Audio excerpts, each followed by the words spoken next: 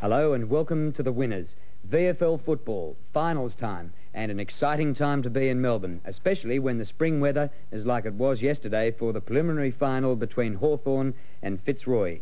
A special program for you this week with not only highlights of the game and interviews with John Platten, Rodney Eade and David Parkin, but we draw our competition for the mark and goal of the year, and there'll be two lucky winners out there who'll win a berth at next week's grand final.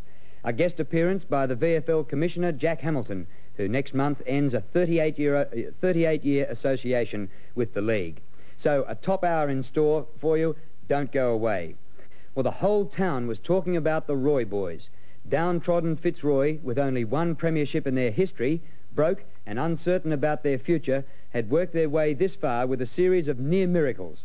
They won their last home and away game by 10 points to scrape into the finals, and then they won their two finals games by 1 point and 5 points.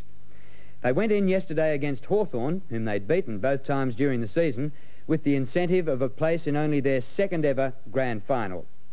But Hawthorn had finished on top of the ladder and looked the best team all year. It was only the shock reversal to Carlton last week in the second semi-final which had cost the Hawks a direct passage to the grand final.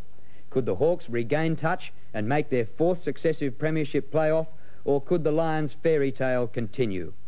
Well, there were 68,000 people at VFL Park, and we pick it up at the opening bounce with commentators Clark Hansen, Jeff Leake and Ian Robertson. The 1986 preliminary final from VFL Park. Hawthorn and Fitzroy, a chance to play in the grand final.